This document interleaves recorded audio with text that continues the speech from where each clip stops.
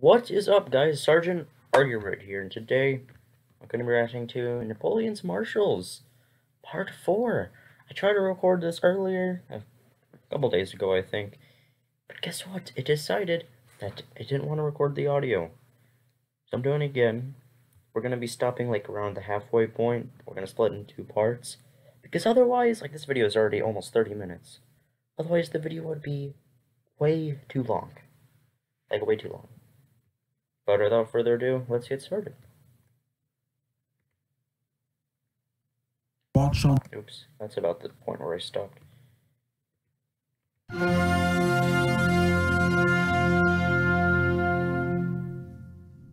Terror belli, decus pacis. Terror in war, ornament in peace. The words inscribed on every French marshal's baton. In France, the title of Marshal, or Maréchal, goes back at least to the 13th century. It represents the highest possible position of military authority. Authority symbolized by a marshal's baton. The title was abolished during the French Revolution as incompatible with the egalitarian spirit of the age. But in 1804, Napoleon founded a new empire and restored the ancient rank. Good job. This is Epic History TV's guide to Napoleon's Marshals. All 26 have been ranked according to our own evaluation of their achievements as marshals, with expert guidance from Lieutenant Colonel Rémy Porte, former chief historian of the French Army. So far, we've met... Yeah, now we're about to get into like the really good generals. Earlier, it was like the above-average generals. Now we're gonna get into the really, really good generals, like some of the best. Met Marshals Pérignon. And I think this is gonna be the second to last episode. Part. After this, just should only be a part 5. Brune, Serrurier, Kellerman, Grouchy, Moncey, Poniatowski, Jourdan, Bernadotte, Augereau, Lefebvre, Mortier, Marmont, Saint-Cyr, Oudinot, Victor, and Murat. Who could be a more fitting video sponsor than No, thank you. champagne and stunning bags of or if you're lucky enough to be in Paris. And thank you to Napoleon Souvenirs. Oh, Bessiers. Right, am I getting that? This video. Or Bessiers. 9. Marshal Bessières. I got another one right! Oh my gosh. Got another name right. Oh, that's the general that, like, wasn't there on time or something. Jean-Baptiste Bessières was the son of a surgeon with a relatively prosperous upbringing in southwestern France. When the French Revolution began, he volunteered for the National Guard and was sent to Paris to join the King's Constitutional Guard, along with his old school friend, Joachim Murat. This unit was soon disbanded, but Bessières remained in Paris and was among the soldiers defending the Tuileries Palace when it was stormed by the mob on the 10th of August 1792. In the aftermath, he needed to get out of Paris in a hurry, so he volunteered to fight on the Pyrenees front. His bravery and good sense won him a commission in the 22nd Chasseurs, and he distinguished himself at the Battle of Boulou. Transferred to Italy, his friendship with Murat got him noticed by the army commander, General Bonaparte, who was impressed enough to make him commander of his new bodyguard, known as Les Guides de Bonaparte. Bessières distinguished himself as a cavalry commander in Italy, and later Egypt, winning promotion to brigadier and loyally supporting Napoleon at every turn. He became one of the few men that Napoleon regarded as a true friend. When Napoleon became first consul of France in 1799, he rewarded Bessières with command of the elite Consular Guard cavalry, which he led with devastating effect at Marengo the next year. In 1804, Bessières became a marshal, less for any great military achievement than for being a loyal member of Napoleon's inner circle. Bessieres himself was well-liked, kind, well-mannered and generous, a pious Catholic and social conservative who liked to powder his hair in the old style. His young wife, Marie-Jeanne, was also a favourite at court, doted on by Napoleon and Empress Josephine. In 1805, Bessieres commanded the Imperial Guard. In December that year, at the Battle of Austerlitz, he played a crucial role repelling the Russian Guard at the battle's climax. At Eylau in 1807, his squadrons supported Murat's mass cavalry charge and made their own disciplined attacks to cover his withdrawal. However, Bessieres' opportunities for glory were limited. Napoleon always held the Guard back as his last reserve, as at Friedland. In 1808, Bessieres received his first major independent command in northern Spain. That May, the country erupted in revolt against the French. Look how many Spanish there are compared to how many French there are. There's like 1, 2, 3, 4, 5, 6, 7 versus like just a few French. Bessieres reacted quickly and decisively, securing key towns and roads. He then attacked Spanish forces at Medina de Rioseco, winning a crushing victory against an enemy that outnumbered him 2-1. But once the immediate crisis had passed, he hesitated and failed to exploit his victory. When Napoleon arrived in Spain, Bessieres was given command of the reserve cavalry, a role he retained for the war against Austria in 1809. In May, Bessieres and his cavalry were among the first across the Danube, with Massena occupying the village of Aspern on his left and Lannes holding Essling on the right. When the Austrian commander, Archduke Charles, launched a massive and unexpected counterattack, Bessieres, outnumbered 4-1, made a series of desperate charges, helping to save the army from disaster. It came at a high cost. Bessieres and his cavalry performed bravely. But that night, a long-running feud with Marshal Lannes nearly came to blows when Lannes accused Bessieres of hanging back. The matter went no further, as Lannes was fatally wounded the next day. Bessieres commanded the cavalry again at Wagram, leading a major attack to cover Massena's redeployment to the left wing. As the charge began, a cannonball killed Bessieres' horse and injured his leg. A rumour reached the Imperial Guard that Bessieres was dead. Some old veterans began to weep for their old commander, until they were assured he was only wounded. "That was quite a cannonball," Napoleon told Bessieres. "It reduced my guard to tears." As a devout Catholic... Seriously, there's so many freaking cannibals that kill people in this. Like, how many times in this series so far have we heard about generals dying to freaking cannibals? Like, not like a musket or a rifle, like cannibal. So Bessieres was critical of Napoleon's divorce from Empress Josephine, leading to a short spell out of favour. In 1811, he was sent back to Spain to command the Army of the North. He found an impossible situation: a widespread insurgency and insufficient troops and supplies. He wrote bluntly to Napoleon, stating that the French must give up territory, something the Emperor would never allow. Yeah. For all his piety and refined manners, Bessieres ordered his share of executions and reprisals in his attempt to pacify northern Spain, brutal methods used by many French commanders in this conflict. Later that year, he joined forces with Marshal Massena's Army of Portugal to take on Wellington's army at the Battle of Fuentes de Oñoro, but was widely blamed for refusing to send in his cavalry to support Massena's attacks. Unfortunately for Napoleon, this was typical of how many marshals behaved in his absence. They'd rather watch another marshal fail than help them to win all the glory. That is stupid. In 1812, Bessieres accompanied Napoleon into Russia, commanding his Guard cavalry. Since the Guard was kept in reserve, he saw little action until the retreat, when he led the advance guard, clearing a path for the survivors. The disaster in Russia left Bessieres severely demoralized, but he was resolved to do his duty, now serving once more as Napoleon's cavalry commander in Marshal Murat's absence. On the 1st of May 1813, Bessieres was scouting enemy positions before the Battle of Lützen. Oh, look at he died in 1813. That sucks. He died like 2 years before the war even finished. Oh my gosh. When a cannonball hit him in the chest, killing him instantly.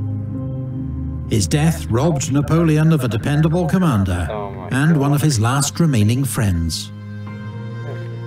"It is surely a great loss for you and your children," Napoleon wrote to his widow, "but an even greater one for me."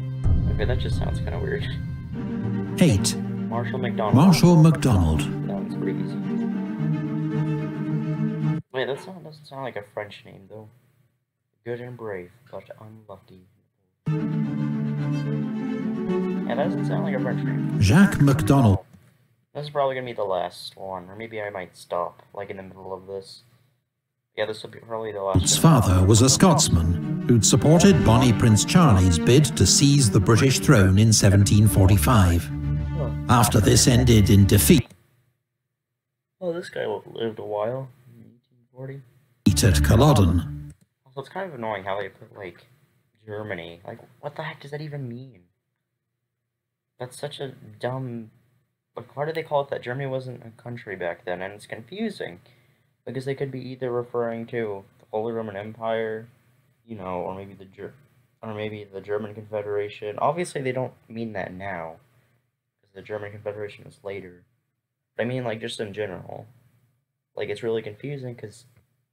Or it could also be referring to Prussia. Like, any of those countries. It just makes it really confusing. The family fled to France. Like, if you're gonna say it, say, like, Prussia, or at least one of the states in the Holy Roman Empire. Something like that. Inspired by tales of the Trojan War, MacDonald chose a military life and became a lieutenant in Dillon's Irish Regiment, a French unit made up mostly of Irish émigrés. Oh, in the Revolutionary War... That's why his name is that. Wait, so MacDonald is, like, from Ireland? That's where the name comes from? He won a reputation as a hard-working, intelligent and brave officer, and served as aide-de-camp to General Dumouriez, commanding the Army of the North. He distinguished himself in that general's famous victory at Jemappes, paving the way for... Where's the E and the S? What's one even having an E and an S and an extra P? Why? Rapid promotion from lieutenant to general in just 2 years. Why does it do that? Why do the French have to have these, like, redundant letters? Just why? Years. He led his division well during campaigns in Holland and Germany, and formed a close bond with one of France's most successful commanders of this period, General Moreau. In 1798, he was sent to Rome as governor, and later commanded the Army of Naples. Summoned north the following year to reinforce Moreau's army. Wait, how can he be a governor of a city? I thought governor was, like, for a state or something. Wouldn't he be, like, the mayor of Rome, then? What? Army of Italy. He was nearly killed in a skirmish with Austrian cavalry, and while still suffering from his wounds, his army was defeated at the... Or maybe Rome was its own, like, state or little puppet country or something like that, I don't know. Trebia, by a larger coalition force commanded by the great Russian general Suvorov. Oh, Trebia, I think I might have a video about that. I don't remember for sure. But MacDonald's own conduct won approval from General Bonaparte, among others. Later that year, he assisted Napoleon's seizure of power in the coup of 18 Brumaire, ensuring the loyalty of the troops at Versailles. He was rewarded with an army command in Switzerland, and that winter led his men through the Alps to attack the Austrians in Italy. His march was far more challenging and dangerous than Napoleon's. but was never immortalized in quite the same way. In 1804, MacDonald's former commander, General Moreau, was arrested and charged with involvement in a plot to assassinate Napoleon. MacDonald stood up for his friend's reputation, an act of loyalty typical of the man. What about your freaking loyalty to the leader of your country, of the person that made you a marshal?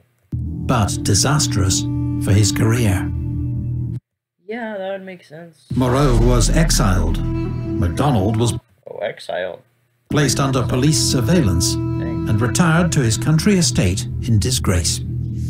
5 years passed before Napoleon, desperate for experienced senior commanders, asked him to serve as military advisor to his 27-year-old stepson, Prince Eugene, now commanding the army of Italy.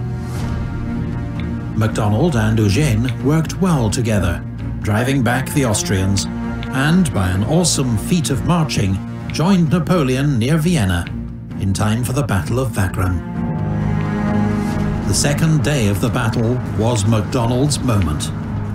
Entrusted by the Emperor with the main attack on the enemy centre, he formed his troops into a giant, open-backed square and advanced into a hail of fire.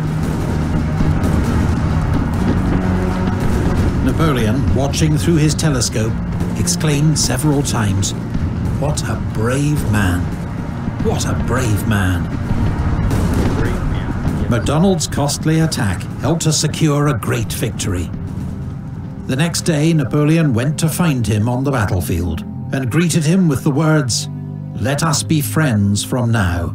You have acted valiantly and given me the greatest services.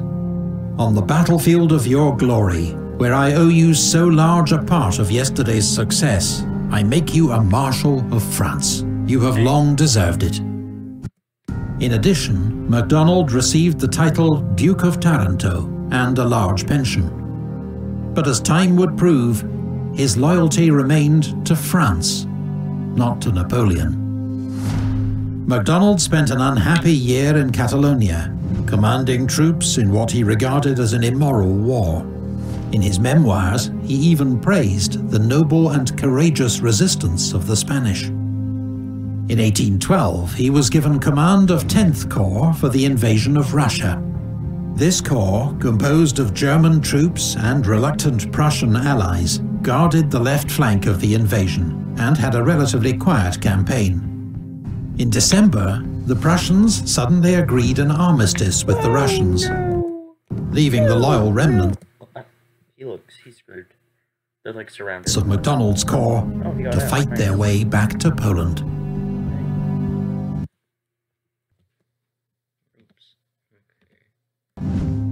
By 1813, Napoleon relied probably after this last comment I'm gonna end the video on MacDonald as one of his senior marshals.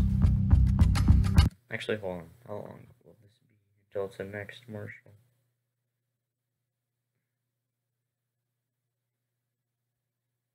Oh my gosh, looks like a lot.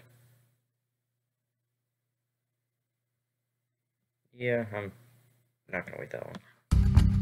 In August, he gave him command of the forces keeping watch on General Blücher's army of Silesia. But when MacDonald advanced across the Katzbach River, torrential rain and flooding caused chaos among his troops, just as they encountered Blücher's army. Blücher launched an immediate attack, and MacDonald's army was routed. Thousands of his new conscripts surrendered or deserted. Hundreds were driven into the river itself. MacDonald took full responsibility for the disaster, though his lack of cavalry and some bad luck were also to blame. Well, it's not like the casualties were completely insane on the French side. Like, an 8,000 difference isn't, you know, humongous, but still, wow. Napoleon certainly continued to respect MacDonald's military judgment. Okay, well, I'm probably going to end it here. I'm going to record part 1 and part 2 today at the same time. That way, right as you're done, like today, you can just watch it right now. watch part 2 right now. So, yeah, thank you all for watching. Stay tuned for part 2 of part 4. Hello everyone, if you enjoyed this video, make sure to like it and subscribe to my channel. And, turn on the notification bell thingy. And if you didn't, then make sure to leave a thumbs down. But yeah, that would be greatly appreciated. And while you're at it, go ahead and watch my other videos. They're probably just as good, and if not better than this one right now. Except for my oldest videos, don't watch those. And, subscribe to these people down here, my fellow sergeants. They're other YouTubers that I either know or I have in high regards. Yeah, even my cat agrees. So, thank you for watching, and have a great day.